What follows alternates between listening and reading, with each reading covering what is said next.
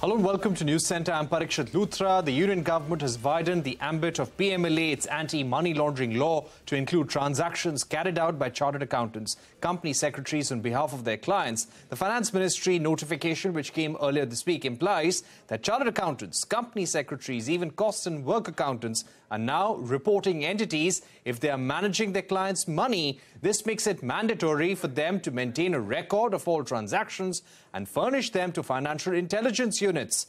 We will find out how the chartered accountant community is reacting to these developments. But first, let's go across to my colleague Shivani Bazaz to understand more about this notification and how it will impact cost and work accountants, company secretaries and chartered accountants. Shivani, over to you.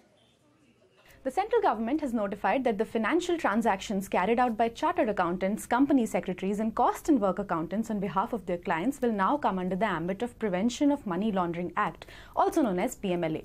The Union Finance Ministry, via a Gazette notification, clarified that any activities done by these relevant persons will be recognized under the PMLA if these professionals carry out financial transactions on behalf of their clients, such as buying and selling of any immovable property, managing of client money, securities and assets, management of bank savings and security accounts, organization of contribution for the creation, operation or management of companies, limited liability partnerships or trust, and the buying and selling of the business entities.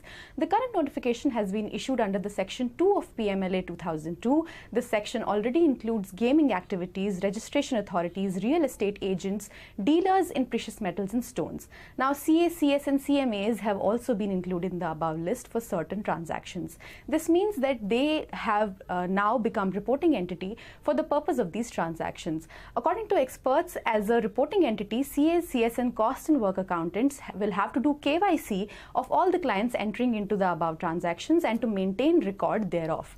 The Indian Chartered Accountants Institute has said that they have already prescribed a KYC requirement and standard of quality control which lay down quality standards for engagements by CAs. ICAI has also said that they will conduct awareness programs for its members in relation to such financial transactions and will continue to work with the authorities and other regulators so that these changes are implemented in the right perspective and role of professionals is understood.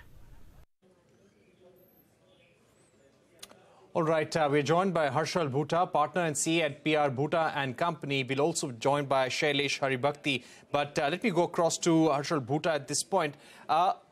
Give us a sense of how exhaustive is this notification when it comes to the most essential work carried out by chartered accountants, company secretaries and cost and work accountants.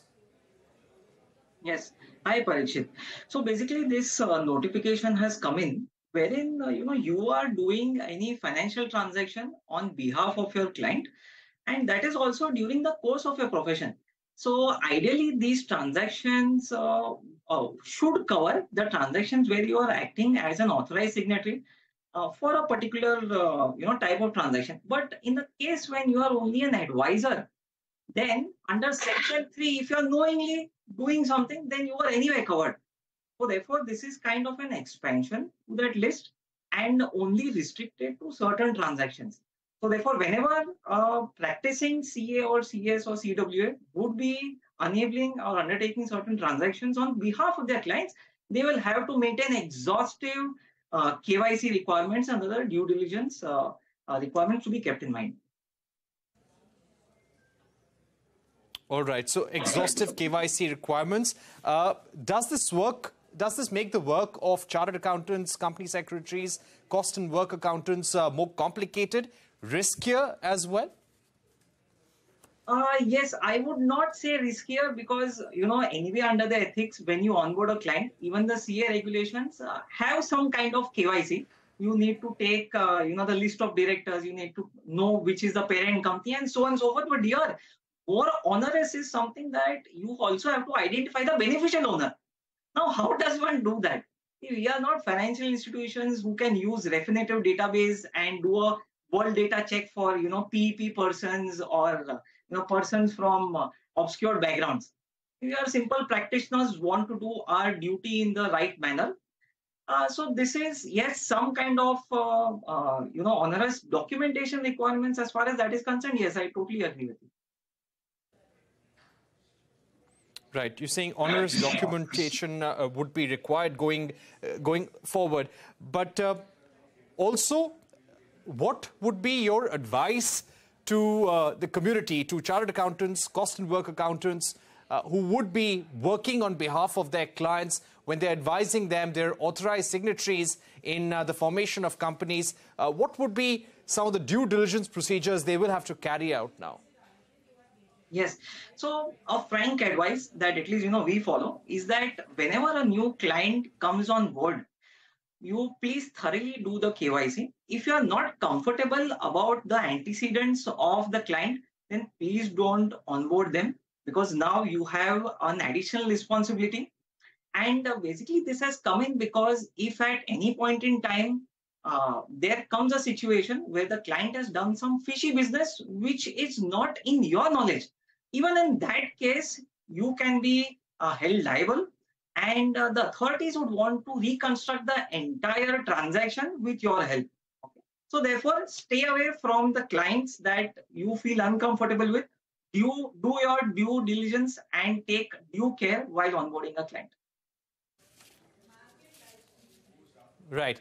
Now, as far as this notification goes, it covers buying and selling of any immovable property, management of client money, security or assets, management of bank savings or securities account, organization of contribution for creation, operation or management of companies, creation, operation, management of companies, limited liability partnerships, and selling and buying of assets as well.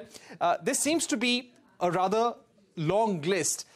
Will the chartered accountants, company secretaries also need to act as whistleblowers if they see some sort of fiscal mismanagement, some sort of fraud going on? Yes.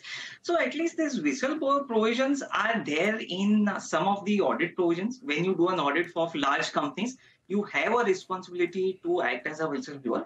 But in other cases, as per the rules, the provisions of the PMLA, you have to, conduct enhanced due diligence if you come to know of a fact wherein, some fishy business could be carried out by the client.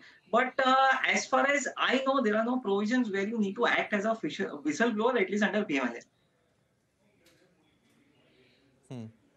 Right.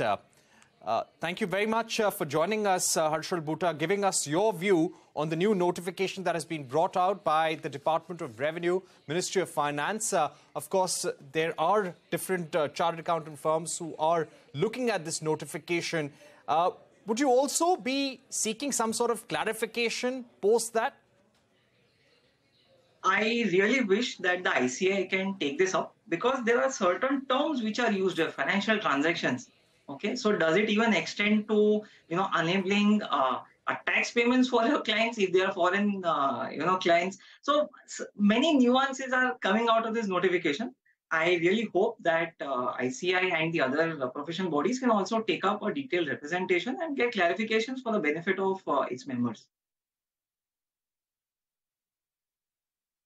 All right. Thanks very much for joining us, Harshal Bhuta. We are going to take a short break here on Newscentre, but when we return, we will focus on Manipur, which remains tense following ethnic clashes earlier this week. The Indian Army says that the situation remains under control as the centre deploys more troops. That and much more when we're back.